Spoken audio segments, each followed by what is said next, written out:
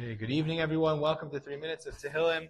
We are up to Perek Tes, Psalm 29. Mizmor LeDavid, Havu LaHashem b'nei Elim, Havu LaHashem kavod va'oz. We are probably familiar with this Friday night. Mizmor LeDavid. We sing this Friday night, but there's an added connection between this Mizmor and Shabbos. Because the Gemara in Brachos, Daf Tes, tells us that there are 7 brachos that we say in the Shemona Esrei on Shabbos, and the 7 brachos that we say in the Shemona Esrei, usually we have 18. I guess we shouldn't call it the Shemona Esrei. The 18 blessings of the Shemona Esrei are 18, and then on Shabbos, the Amida consists of 7 brachos, and the 7 are corresponding to this Perek. Interesting, it's Daf Tes in Brachos, Perek Tes in Tehillim, I don't know, but it says that the 7 blessings in the Shabbos correspond to the 7 kolos. The 7 times we're in Mizmor LeDavid, it says the word kol. Kol Hashem al hamoyim, kol Hashem ba'koach, kol Hashem ba'hadar, etc., etc. So what is this? The Gemara doesn't say much else. What does that mean? Also, it happens to be that Shabbos is the 7th day. What exactly does this mean? So 7, as we know, many of the Mefarshim say, the Maharal, and in Kabbalistic mysticism, 7 is sort of the complete natural world, and then 8 is beyond, right? So what does this mean, the natural world, and what is going on in this parak that has to do with Shabbos?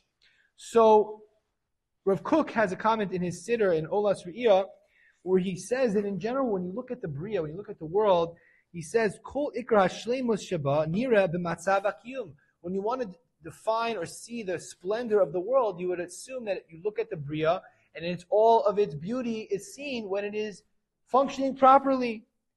However, when you look at this parak, it's talking about all the destruction and the God's powerful voice can break things. And he says, however, if you think about it, you can see the mitzias, the existence, the value of existence, even in its destruction. And he says the same thing is true for a human being. You would think that a human being, to look at the splendor and the beauty and the majesty of a human being, you could look at them when they're successful, when they're productive, when they're creating things. But what is Shabbos? Shabbos is a time where we step back and we are acting not as man as creator, but man as being.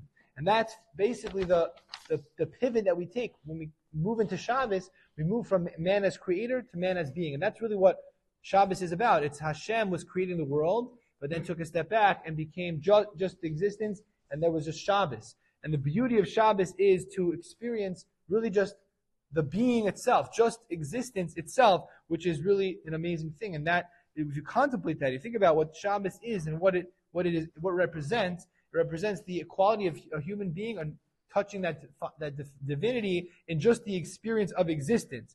So that perhaps is what we're doing. It's not just a lack of malacha on Shabbos.